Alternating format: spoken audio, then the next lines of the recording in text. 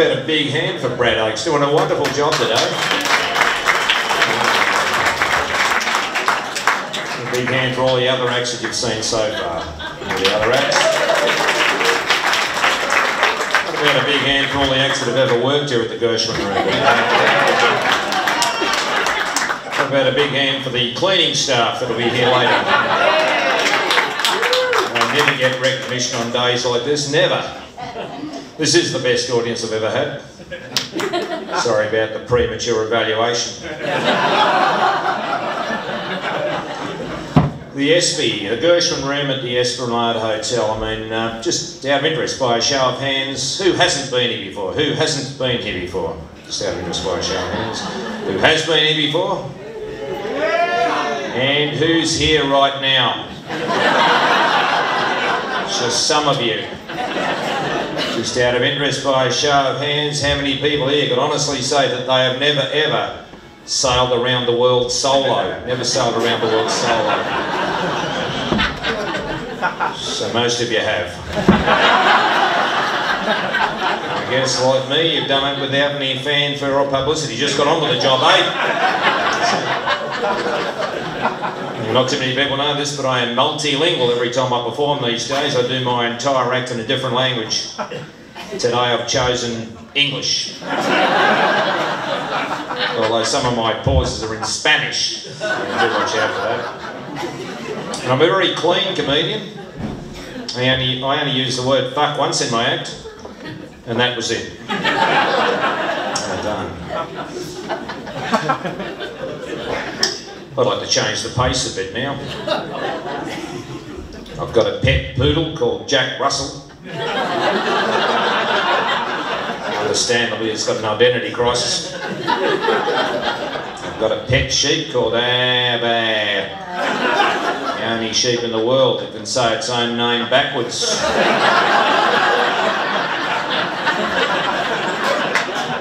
I'm trying to teach my tortoise how to roll over.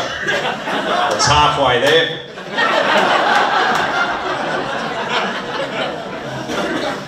Recently I invited 20 people to my place for a sausage sizzle. We all sat around and just watched that sausage get burnt to a crisp.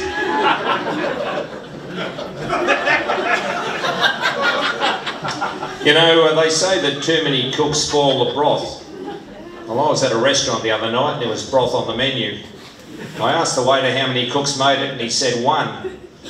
And I said, well, this is going to be a pretty good broth.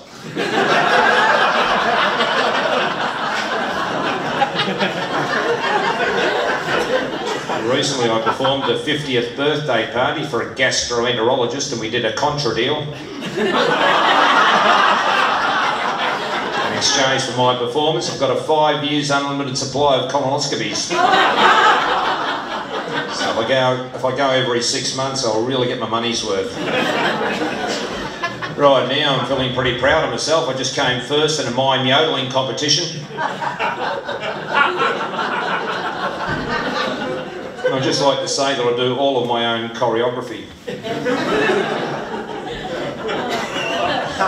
Just catching my breath. I used to be a drummer for a band called Cancelled. Innovative name, but nobody ever turned up to our gigs. And we changed our band name to Free Booze. We got big crowds, but they were disappointed, angry big crowds. We've got Alcoholics Anonymous, we've got Gamblers Anonymous. I've just come up with Anonymous Anonymous. For people who don't want to divulge their particular issue, but need the support of a group.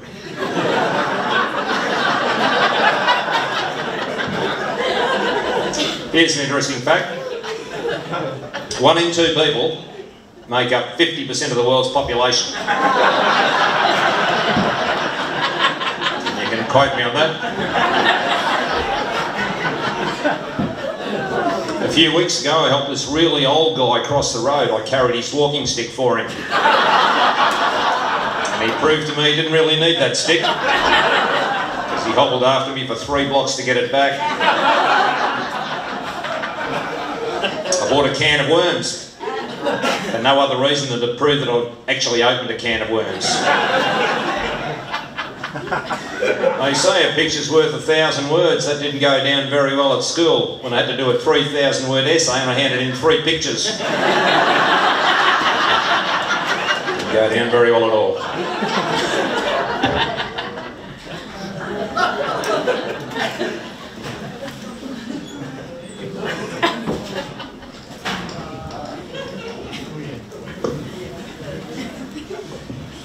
You just saw Elliot Goblet go to water.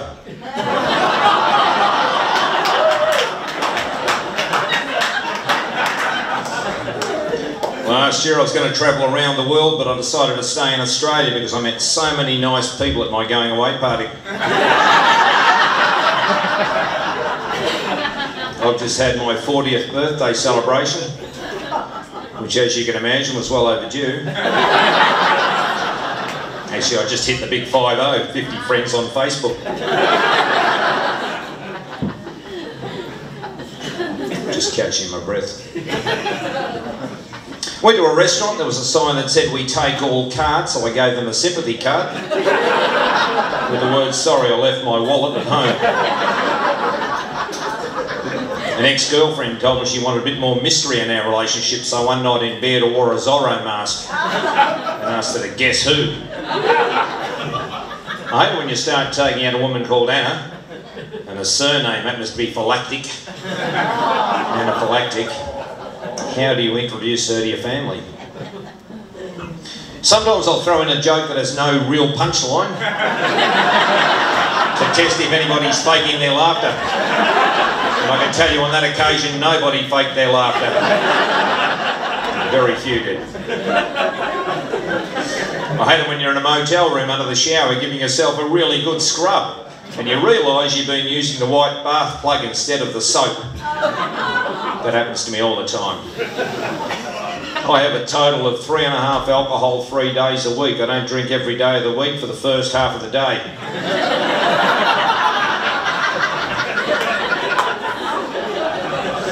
Haven't had a smoke for over 3 years now. How about that, eh?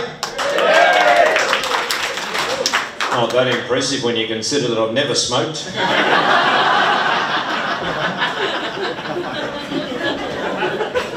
I got thrown out of an art gallery during an exhibition of nude paintings because I streaked. And they wouldn't accept my argument that sometimes life imitates art.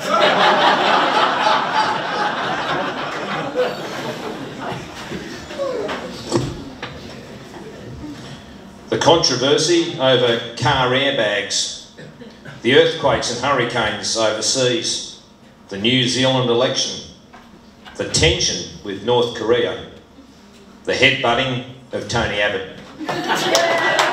All totally unrelated items, but what that list does prove is that I can be topical.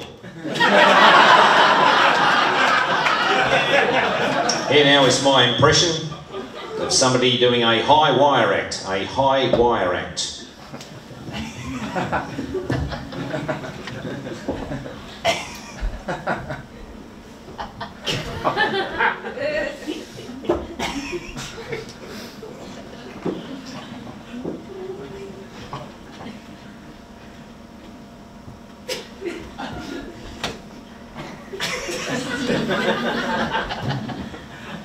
There was a bit of sniggering there, but that was done without a safety net.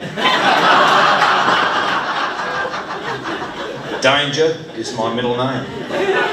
I know what you're all thinking right now. I know what you're all thinking. I bet Elliot Goblet is shit at welding. And you'd be right. But it doesn't make me feel any less of a man. All that joke needs is a punchline. I think it's on its way. Turn of a not working to working. There's an old bloke called Bob who lives down the road from me and the poor guy's got dementia. Recently sent me a postcard which read, "Wish I was here." I sent that postcard twice. I hate it when you're walking on what you think is a pedestrian crossing and you realise you've mounted a zebra. I hate it when you're at Luna Park sitting down having a big yawn and somebody tries to stick a table tennis ball down your throat. I hate it when you're having sex inside the shaft of a cannon and some smart ass lights the cannon and propels you both into the atmosphere. That happens to me all the time. You know, that one's my favourite, and it hardly goes well at all. Just shows you where I am and where the rest of the population is. I hate it when you're having sex at a construction site and they toss you out because they won't accept your version of a hard helmet.